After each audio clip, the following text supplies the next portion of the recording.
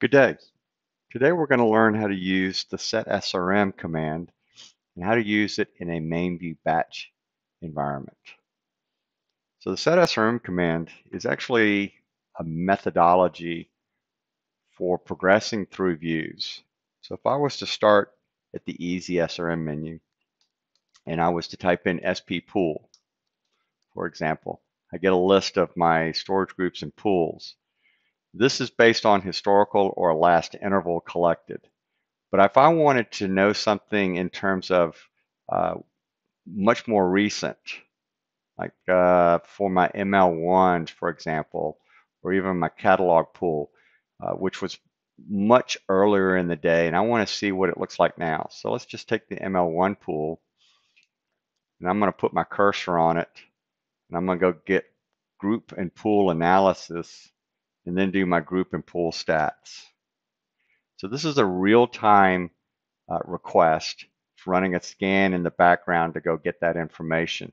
So this is exactly what this particular pool looks like right now. Now there were SETSRM commands that were used to actually get this. So the navigation to get this data and drill down.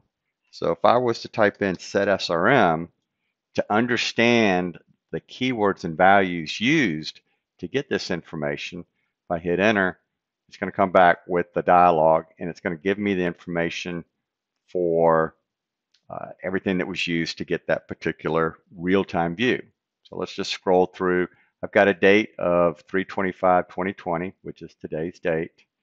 The group is HSM ML1. A group store is HSM ML1 also.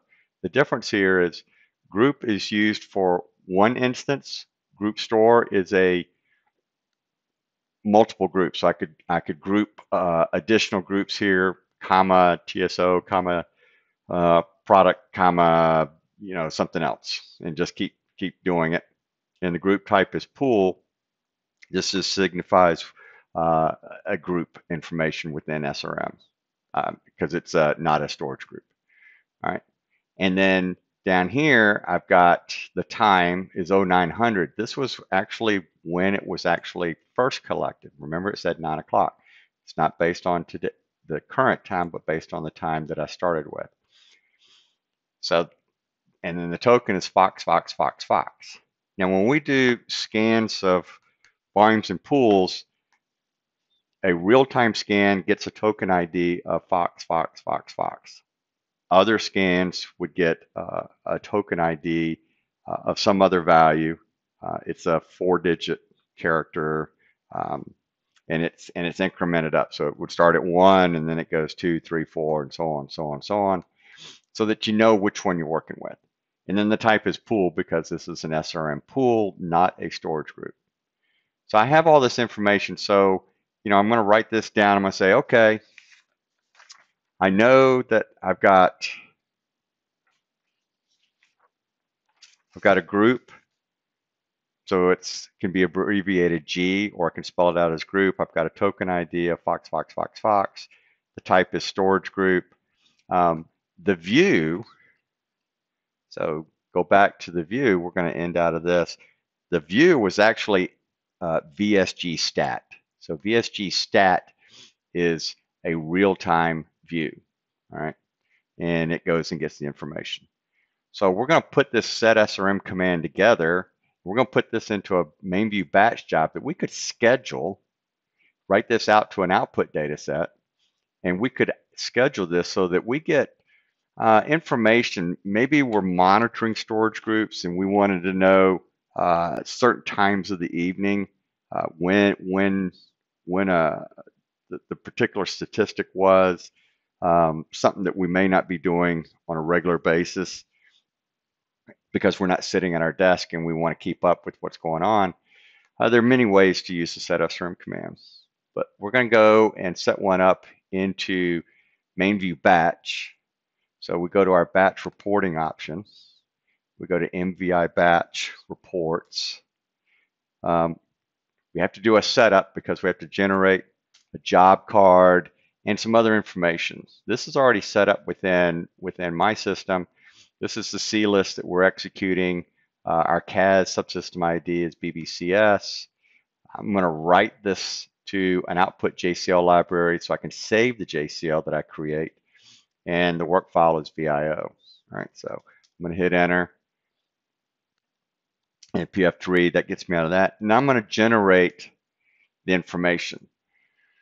So we're going to give this a JCL name. We're going to call this VSG stat instead of test. All right. We're going to write this to an output data set. This output data set already exists. And the product is always going to be MVI SRM. So we've got the SETSRM command, and then it's a space, and then group. We're going to get rid of, because we're going to do this as a multi-line report. So we can highlight this.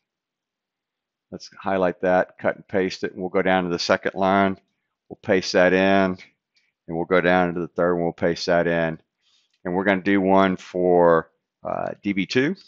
So we're going to get our DB2, and we're going to do IMS. All right. So we have our SETSRM command for the group TSO.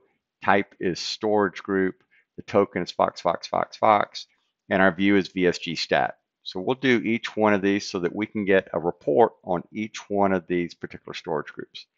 We're going to hit PF3 to save this, create our JCL. So here's our JCL right here. And we see that when we get down here to the batch command,